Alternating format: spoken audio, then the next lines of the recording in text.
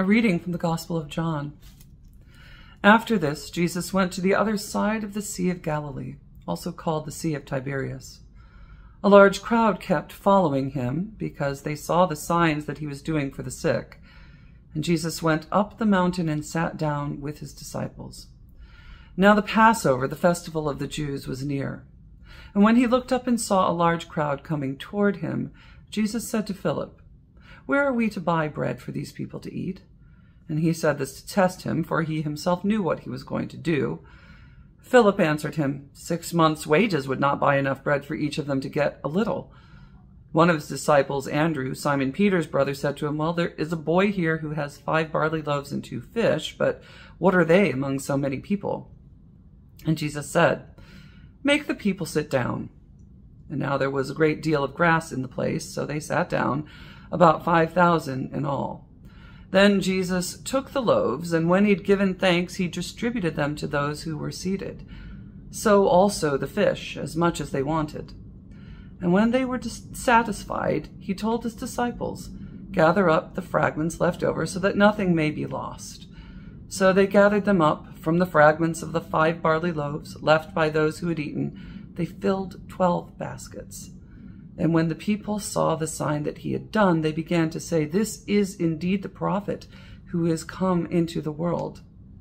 When Jesus realized that they were about to come and take him by force to make him king, he withdrew again to the mountain by himself. Well, this wonderful story of the feeding of the 5,000, we know it well. It's one of the first stories we learn as children, and we hear it many times in our Christian life. And in some ways, it can start to fall on deaf ears, as some of these most famous gospel stories can. But in this week of Eastertide, as we are continuing to live into what it means to be followers of Christ in the light of the risen Christ, it is a very timely moment for us to hear this story and to hear what it might mean for us in our own day. We notice in this story that, first of all, we do not, while we often say the miracle of the feeding of the 5,000 and the miracle of healing, it's important for us to just note that in the Gospel of John, these are not known as miracles, they're known as signs. And signs point to something.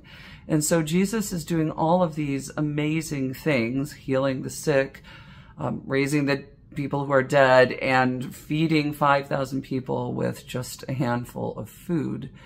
These are not only to be regarded in their own right as good things. It was good that the people were fed, but it's also what it shows us about who Jesus is, who God is, and in fact, about who we are and what our limitations are and are not. How many times have we been that disciple who looked out and quite rightly read the room and said, there's no way we could get enough. We couldn't buy enough food for these people to have even a morsel. And then another disciple saying, well, we have this, but it's just not enough. It's just too meager. What could this do? And Jesus says, stand back and watch me. Give me some room. And then feeds this entire crowd of people. That sign of God's abundance, what God is able to do, the multiplying effect of God's grace, abundance, mercy, and love in this world. God is saying, if you just give me just a little bit to work with and stand back and leave the rest to me, amazing signs will happen. So for you and me, as we are in this Easter week here, the second week of Easter, I wonder, where's the place in your life where you have put a fence around what you think God can do in your life? Where you've said, well, this needs to happen, but I can look at my resources. I don't have enough. I'm not enough. The people around me aren't enough. Whatever could we do? If there's something like that that's on your heart and your mind and concerning you, it's worth recalling what Jesus showed us in this instance, that even with just a little bit to work with which to work, God can and does do unpredictable things. Part of it is simply our willingness to admit what it is that and ask for what we need, and then to give what we have toward that end and to stand back and see what it is that God can do with that. It means being alert and awake and aware alert to Christ in our world, alert to God in our world, and also to be realistic about our circumstances, but also to be realistic about God and what it is that God can do. And we know that God can do amazing things because God has done them in the past, and in fact is doing them in our midst even as we speak. So I hope that you can search your heart and your mind and your life and see if there's any place in it where you've been holding back, or afraid to hope, or afraid to ask, or afraid to pray for something because you've been like that first realistic disciple who said, there's no way this can happen.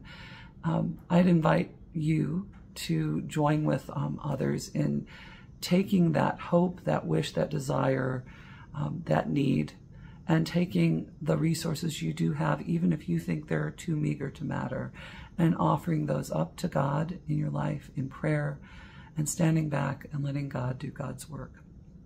May God be with you this week, and may God bless you and keep you this day and always. Amen.